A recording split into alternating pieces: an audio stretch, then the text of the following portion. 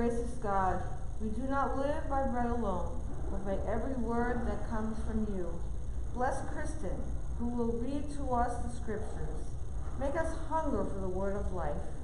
Jesus Christ our Lord. Amen.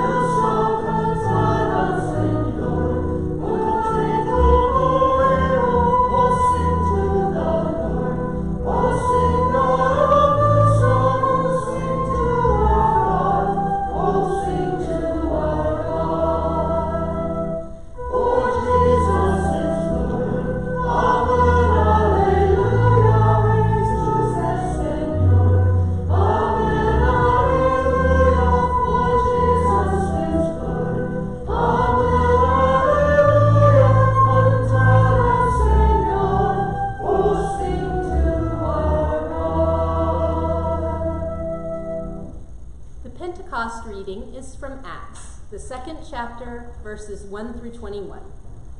God says, I will pour out my spirit on all people.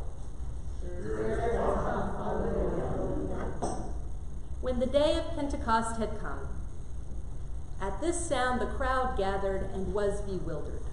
Wait, am I supposed to skip Pastor Keith?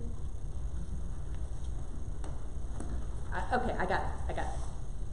Sorry, I'm not used to doing this live, and all right, let me start again. So, when the day of Pentecost had come, they were all together in one place, and suddenly from heaven there came a sound like the rush of a violent wind, and it filled the entire house where they were sitting. Divided tongues as of fire appeared among them, and a tongue rested on each one of them. All of them were filled with the Holy Spirit, and began to speak in other languages, as the Spirit gave them ability. Now there were devout Jews from every nation under heaven living in Jerusalem. And at this sound the crowd gathered and was bewildered, because each one heard them speaking in the native language of each. Amazed and astonished they asked, are not all these words speaking Galileans? And how is it that we are hearing of us in our own native language? Parthians, Medes, Elamites, and the residents of Mesopotamia, Judea and Cappadocia, Pontus and Asia, Phrygia and Pamphylia, Egypt and the parts of Libya belonging to Cyrene, and visitors from Rome, both Jews and proselytes, Cretans and Arabs. In our own languages we hear them speaking about God's deeds of power. All were amazed and perplexed, saying to one another, what does this mean? But our Spirit said, they are filled with new wine. But Peter, standing with the 11, raised his voice and addressed them. Men of Judea and all who live in Jerusalem, let this be known to you, and listen to what I say. Indeed, these are not drunk, as you suppose. It is only 9 o'clock in the morning. No, this is what was spoken through the prophet Joel. In the last days it will be, God declares, that I will pour out my Spirit upon all flesh, and your sons and your daughters shall prophesy, and your young men shall see visions, and your old men shall dream dreams. Even upon my slaves, both men and women, in those days will I pour out my Spirit, and they shall prophesy.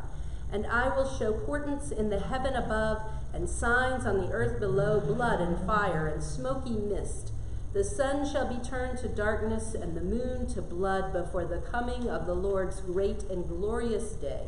Then everyone who calls upon the name of the Lord shall be saved. Here ends the reading. Spirit has come. Hallelujah.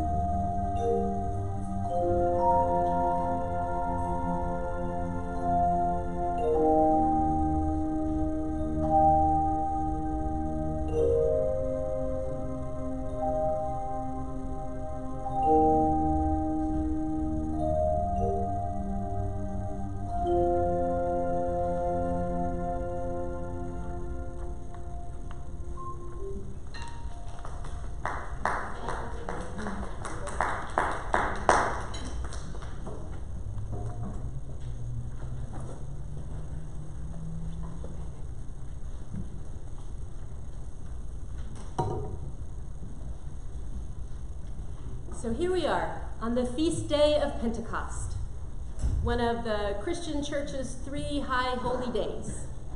And if you're like me, in the churches of your childhood, and perhaps even into adulthood, perhaps even recently, Pentecost may not have been high on your radar. I tend to think of myself as a Christmas person. And I know people who are Easter people, but I don't know anyone who says Pentecost is my favorite church holiday. I can hardly wait to get some Pentecost candy from Walmart when it goes on sale tomorrow, right? I mean, the larger culture also is not a Pentecost culture. When I was a child, and until recently, I tended to think of the trajectory of the story. Christ comes to earth, travels around for a couple of years. They're young guys, they're walking everywhere. It's all guys, and they attract a following because people who can heal and people who can feed attract a following, and then Jesus is crucified and then rises from the dead, and bim bam boom, off they go out into the world, and the world is changed and we all become Christians. And that was sort of how it was told to me, and the whole Pentecost part of the story was left out. Now, I'm also sort of thinking that there's been another part of the story that has been left out, and I think it's a part of the story that will speak to many of us. It's only recently that I went back to the Gospels and started reading them all at once, like you would a story, as opposed to a little bit here and a little bit here, the way we get it at church. And it's curious at the end of the Gospels to see what the disciples are doing. Here they've had a couple of years going around the countryside with Jesus. Jesus has risen from the dead. And what do? In the end of the Gospel of John, they're out fishing. Why are they fishing? I thought they went out and they converted the whole world. And yet here they are at the end of the Gospel of John fishing.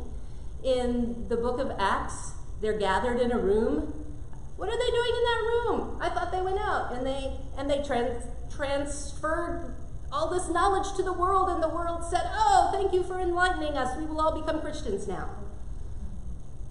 They are in a holding pattern, and it's a holding pattern that may feel familiar to many of us. They've been waiting in a room, right? Jesus says, "I gotta go. I've risen, but now I gotta go again." And I've often thought that must be quite traumatizing. Here you've lost your friend on the cross. You think he's dead. It's a horrible thing to witness. Some of them couldn't even stick around to witness it because they were in danger. They've been in danger. Their friend has been crucified. Their leader is gone, and then suddenly he rises again. That in itself would be a trauma. And then he's with them for a little bit, and then he goes away again, and he says, wait right here, I'm sending someone else to take care of you. And they wait and they wait. It feels familiar, doesn't it? Many of us have been in a similar holding pattern. We have been waiting. We may not be real sure what we're waiting for. Some of us are hoping that life goes back to normal, right? We'll go out, we'll fish some more. We know what to do. Fishing feels familiar. We used to do that. It's a family business. Our families have probably been saying, when are you going to get back to the family business? Come help us out. What are you waiting for? Here they are, waiting in a room, waiting and waiting. Not sure what they're waiting for, not sure what they're headed towards. That may feel familiar too, right? We are a people today in 2021. If you're like me, you are not exactly sure what you're headed towards.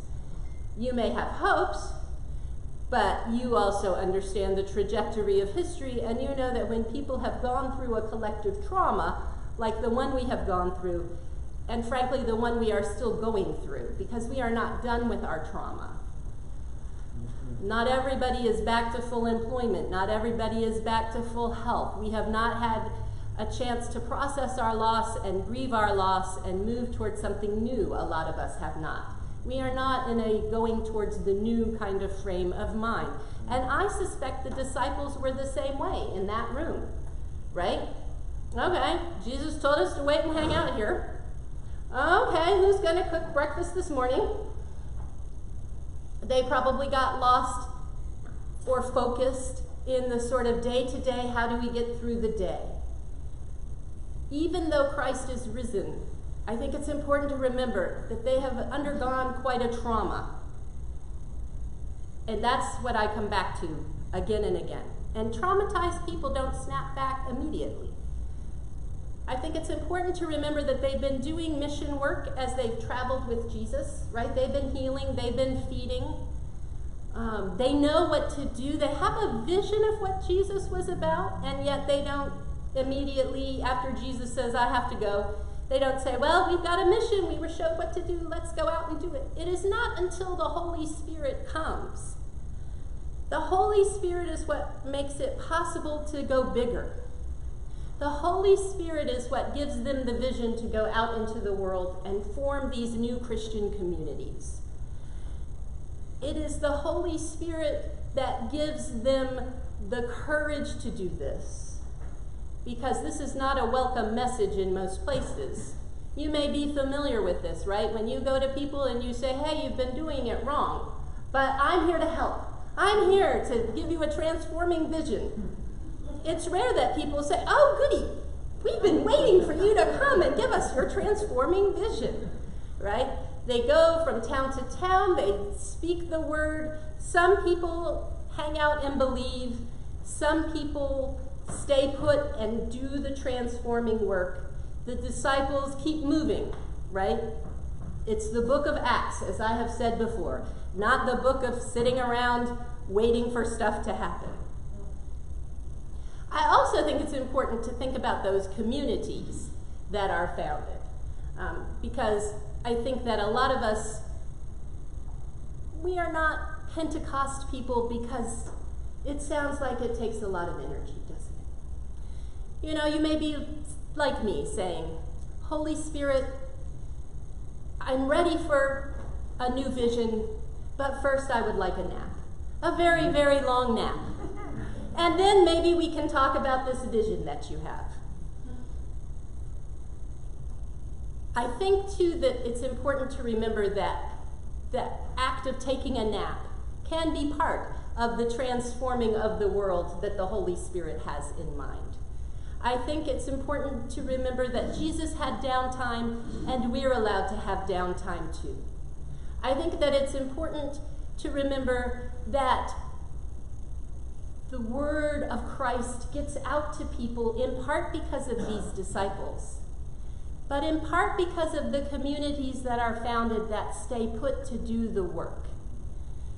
If you go back and you read between the lines of the gospel and you look for the sentence here and the sentence there about who is doing the work, you will find that it is people who have money who fund the work.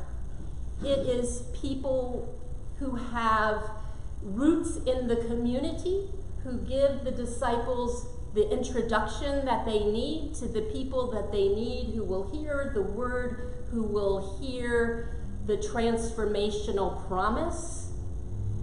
It is people who are already part of the community, who are doing the feeding, doing the cleaning, doing the clothing, doing the care work that make the gospel take root in those communities.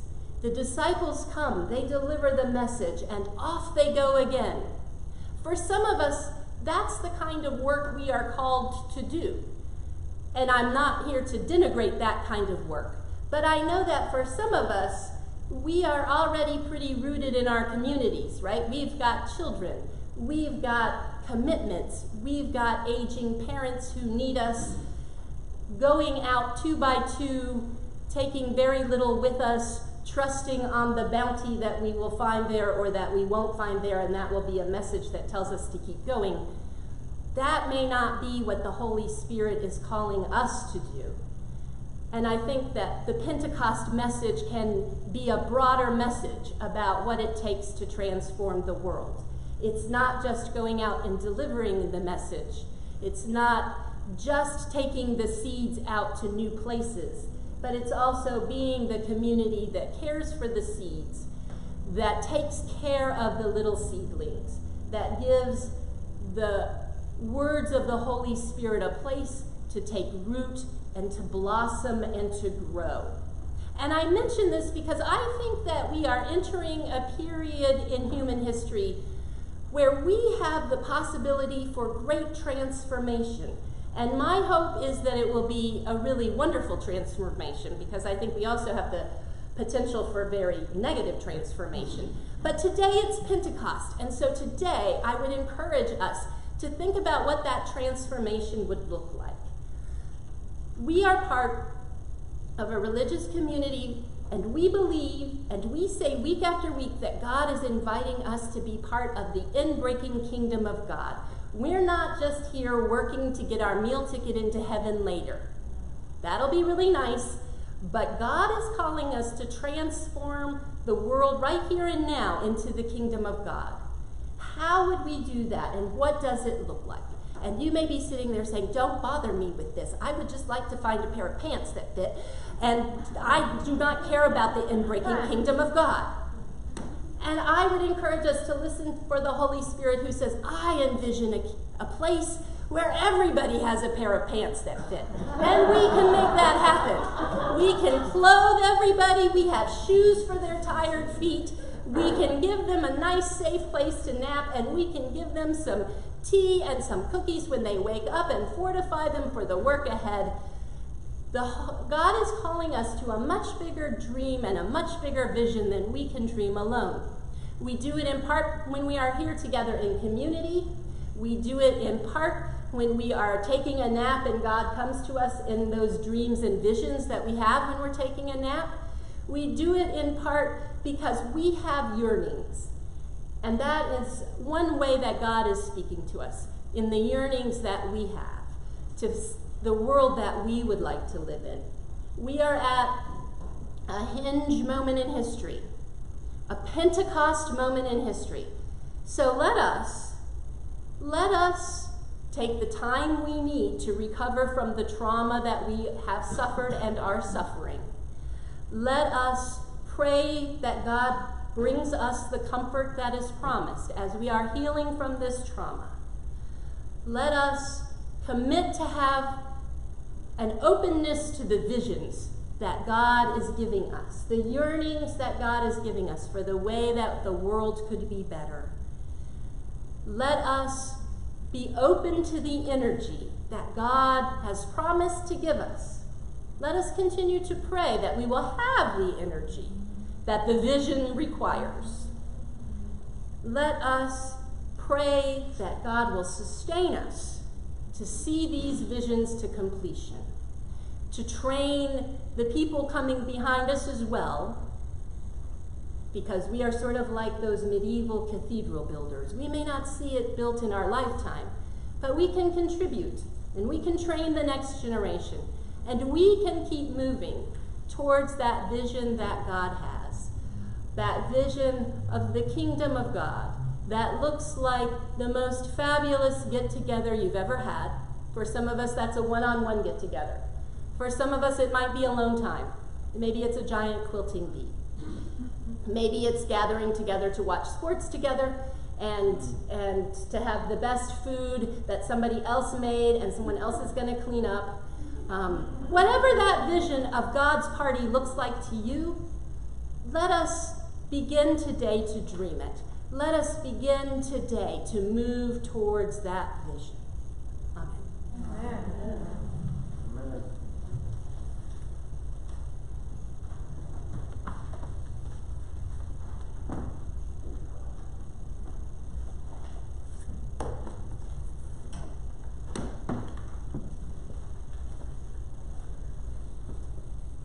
I have to admit, every time Pentecost comes around each year, I hope to see tongues of fire on all of our heads.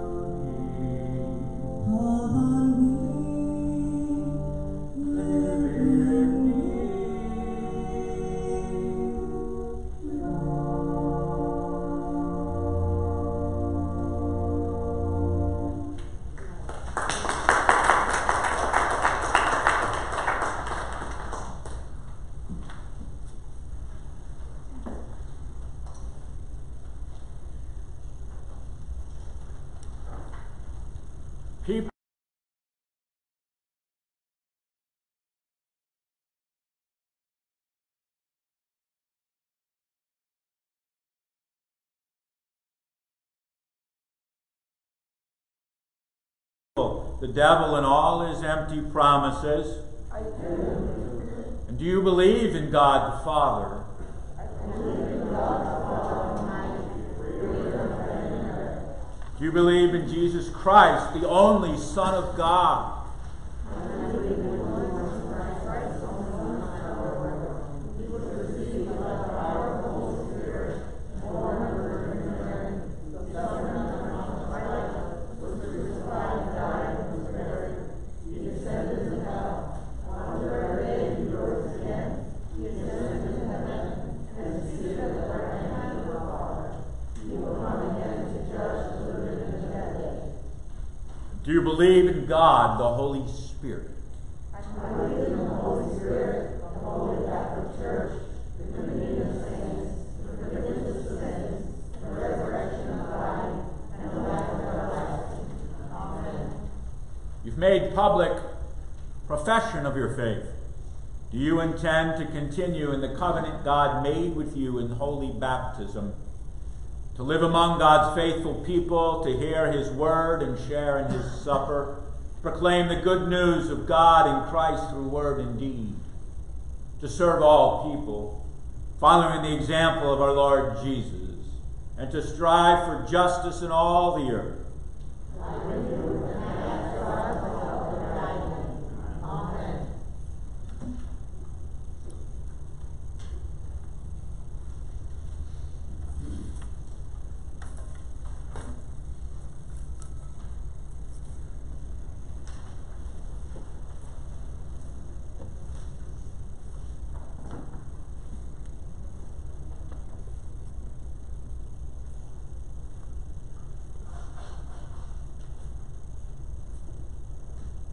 Gracious Lord, through the water and the Holy Spirit, you have made us your own.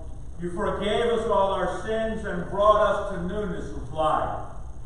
Continue to strengthen us with your Holy Spirit and daily increase in us your gifts of grace, the spirit of wisdom and understanding, the spirit of counsel and might, the spirit of knowledge and the fear of the Lord, the spirit of joy in your presence, through Jesus Christ, your Son, our Lord.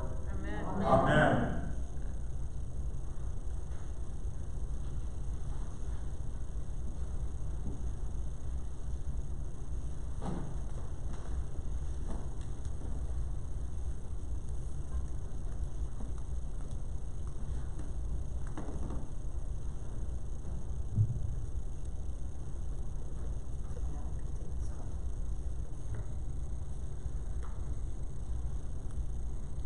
Lord, we come before you today, and we thank you for all you've given us, Lord. And we pray for everyone who needs prayer, Lord. We pray especially continued prayers for Nikia's mom, Miss Gibbons, as she is home recovering from her illness. We pray continued prayers for Denise and Brittany, that they succeed in their new roles at work. We pray strength and prayer for Alfonso Rodrigo Amengal's family as they prepare to lay him to rest. For all teachers, kids, and staff at Pembroke Pines Charter School and all the schools in Broward County. We pray for all our TLC family members and their friends, everyone looking for employment, for those who don't have a church home to pray for them. We pray for all God's animals, big and small, for all God's children. We pray for strength and healing for Fran Brown as she prepares for chemo treatment next week. We pray for Robert as he deals with his new chapter in his life, for all those who are homeless and without a place to call home. Lord, we lift up everyone who does not have food to eat, everyone we work for and with. We pray continued prayers for James as he deals with work challenges and health challenges. We pray for all who in need in Tel Aviv, Israel, Gaza, for healing and strength for all of us. Lord, we pray for Sally and Skeeter. We pray for Diane, Grace Ann with cancer, for Betty, Ann, David, Kayla, and Caitlin. We pray for Ann Fine and family. Lord, we pray for Bonnie, Kathy, Sonny, David, Ryan, and Stacy. Lord, we lift up Ed, the Broussard family, for Gavin and his family. Lord, we pray for Joe DiMaggio's babies and their families. We pray for Ray, Dawn, Mackenzie. We lift up Matthew, Rodney, Vera, Lisa M., Jose, and Betty. Lord, we pray for Mickey, Diana, Valerie, Linda B., and family. Lord, we lift up Elizabeth and Randall, for Cecilia in the hospital with COVID. Lord, we pray for Amanda and Drew, Matthew and Nicole, for Kerry and Patrick, Elizabeth and Kayla, for Jose Sr., Jonathan and Tanya. We lift up Cruz, Ava, Everett, and Miles, for Karen, Lisa, Danny, Keely. We pray for Barbara and Vera. We pray for Donna, for Kathy and Jim, and for Noah and Amanda.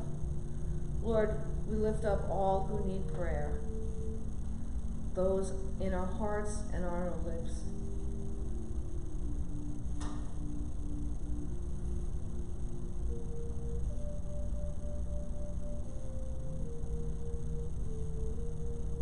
Lord, we ask this in Jesus' name.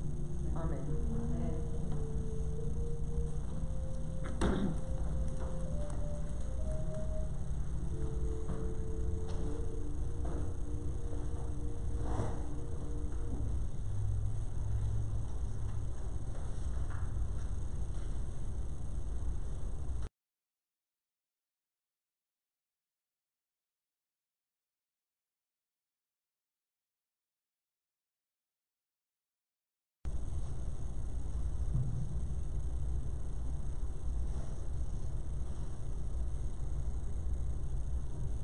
Continue to commune using the communion packets for the time being.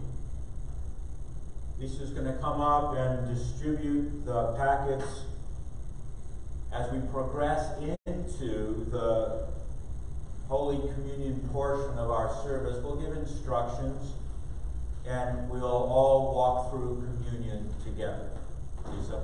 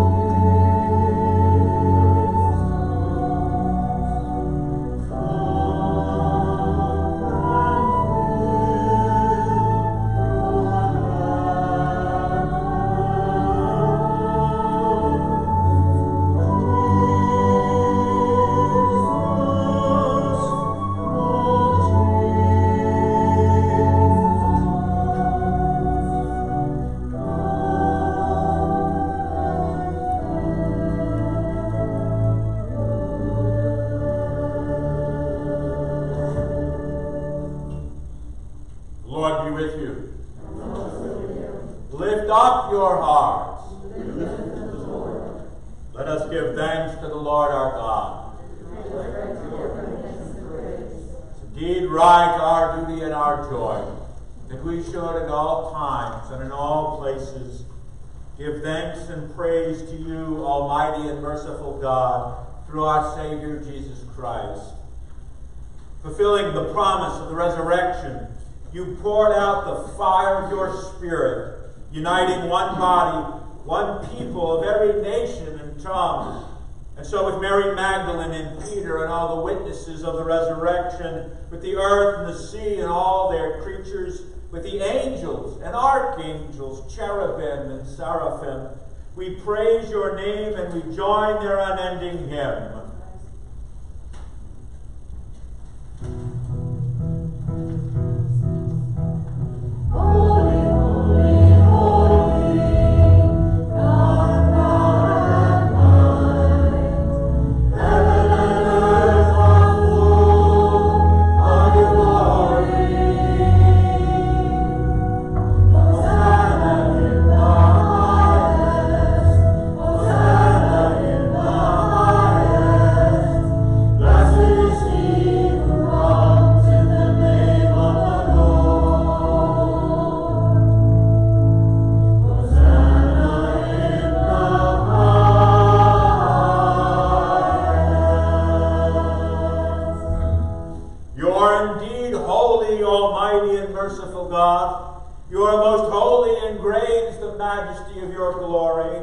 You so loved the world that you gave your only Son, so that everyone who believes in him may not perish but have eternal life.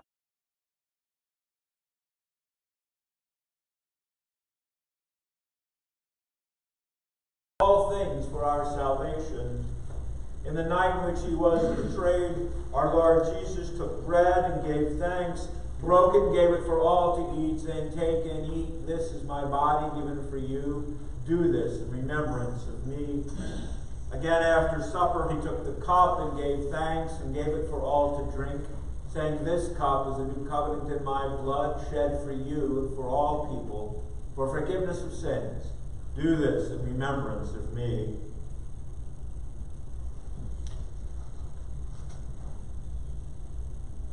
For as often as we eat of this bread and drink of this cup, we proclaim the Lord's death until he comes.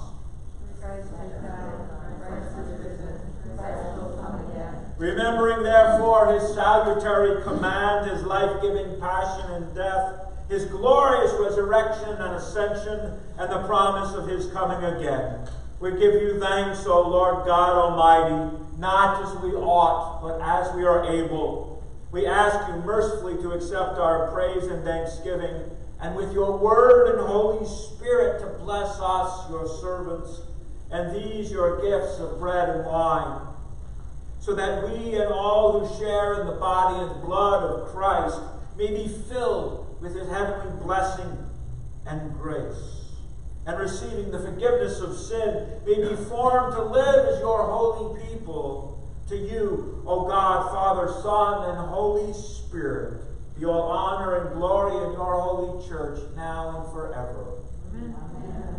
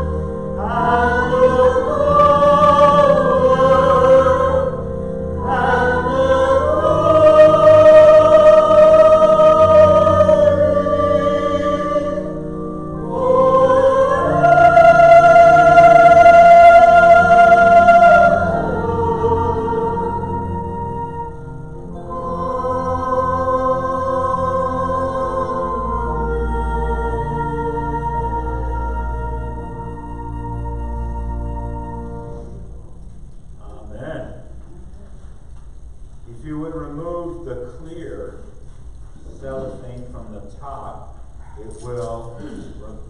you'll be able to remove the wafer. If you see anyone who needs help nearby, please lend them assistance.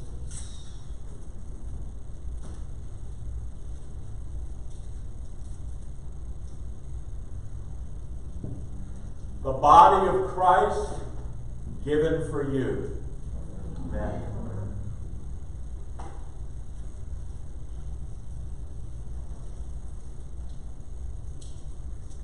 You'll find it's easier to remove the purple if you just slowly work your way around rather than trying to do it all at once. You're also less likely to spill it.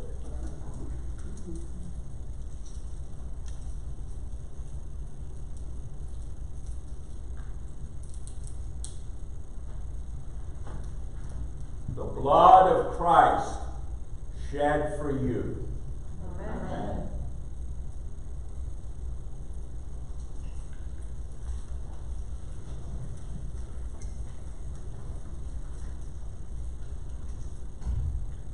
I invite all who are able to please rise.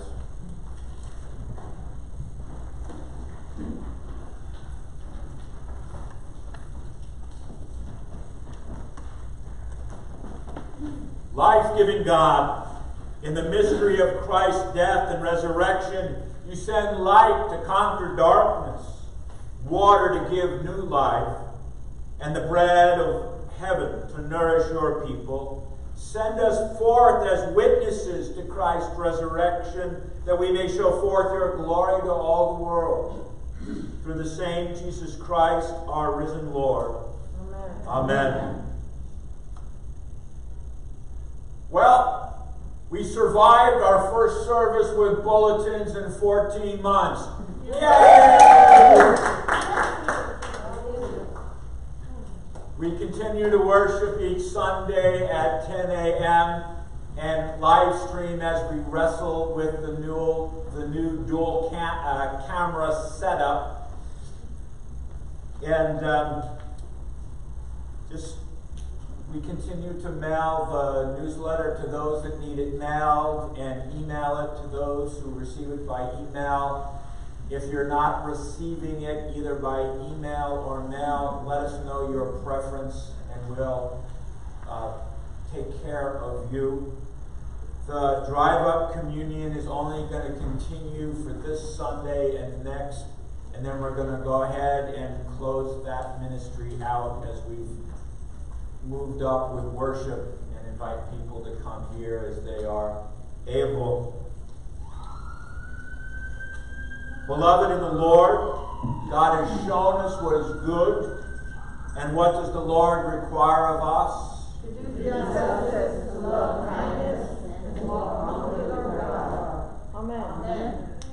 If you receive the newsletter, as speaking of justice, at the celebration for Bowl Justice that was held last week, Trinity Lutheran, as a result of our work for the past year and at the action, was recognized for having the highest percentage of its average worship attendance turnout for the action at 166%.